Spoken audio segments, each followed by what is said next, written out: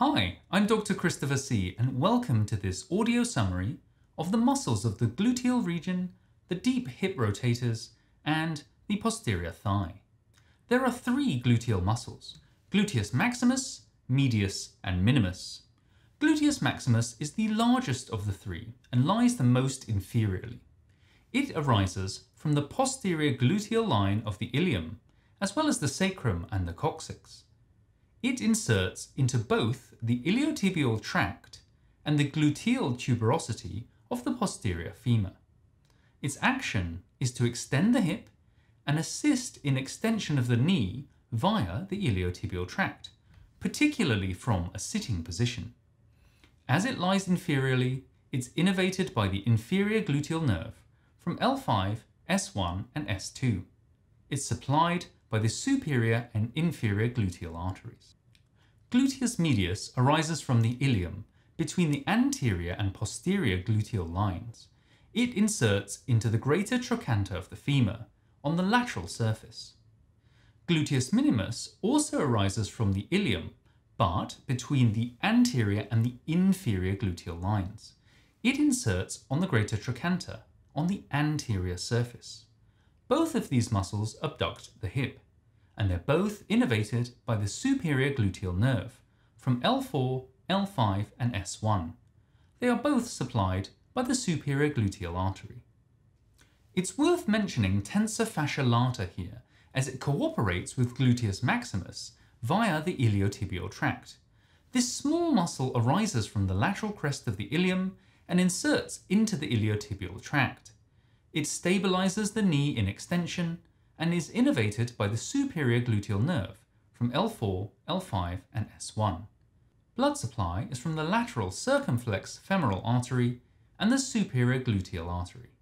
There are 5 deep rotators of the hip, which we can list from superior to inferior as piriformis, superior gemellus, obturator internus, which runs between the two gemellus muscles, underneath that inferior gemellus, and finally quadratus femoris.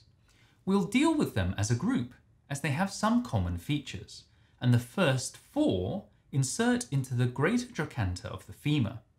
These are piriformis, arising from the sacrum, superior gemellus from the ischial spine, obturator internus from the obturator membrane, and inferior gemellus from the ischial tuberosity. Somewhat differently, quadratus femoris arises from the lateral ischium, but unlike its colleagues, it inserts on the intertrochanteric crest of the femur. They all act to rotate the hip laterally and assist in abduction of the flexed hip. Their nerve supply follows a pattern of named nerves. Piriformis is innervated by the nerve to piriformis from S1 and S2. Both superior gemellus and obturator internus are innervated by the nerve to obturator internus from L5 and S1. Inferior gemellus and quadratus femoris are innervated by the nerve to quadratus femoris from L5 and S1. There are 3 muscles of the posterior thigh: semitendinosus, semimebranosus, and biceps femoris. Starting with the medial side, semitendinosus and semimebranosus both arise from the ischial tuberosity and insert into the medial aspect of the proximal tibia. Their action is to flex the knee and extend the thigh at the hip joint. They also perform some medial rotation when the knee is flexed. They're innervated by the tibial division of the sciatic nerve from L5, S1 and S2, and they're supplied by the perforating branches of profunda femoris artery, the inferior gluteal artery, and the popliteal artery. On the lateral side, biceps femoris has 2 heads, the long one arising from the ischial tuberosity and the short one from the linea aspera on the femur. They insert onto the head of the fibula. Its action is to extend the thigh and flex the knee, with a small contribution to lateral rotation. A rather special feature is its dual nerve supply, with the long head being supplied by the tibial division of the sciatic nerve, L5, S1 and S2, but the short head by the common fibular nerve arising from L4, L5, S1 and S2. The blood supply is the deep femoral artery and the perforating branches of the profunda femoris artery. One clinical feature associated with this region is the Pes Anserinus, from the Latin for gooseweb.